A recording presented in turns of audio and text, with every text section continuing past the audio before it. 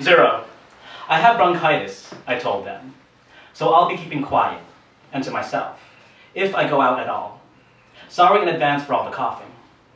Let me help you, they said. 1 said, I fixed my bronchitis when I quit cigarettes. I told her I didn't smoke. Then you don't have bronchitis.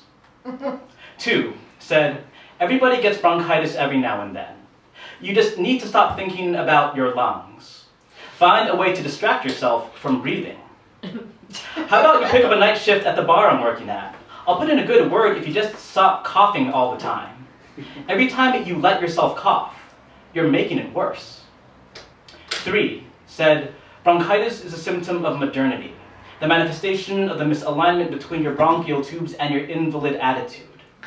You should try doing yoga. For the record, I was too busy doubling over from cluster frag coughs detonating behind my ribcage to respond. They patted me on the back and nodded sagely. My point exactly. See, I know what I'm talking about.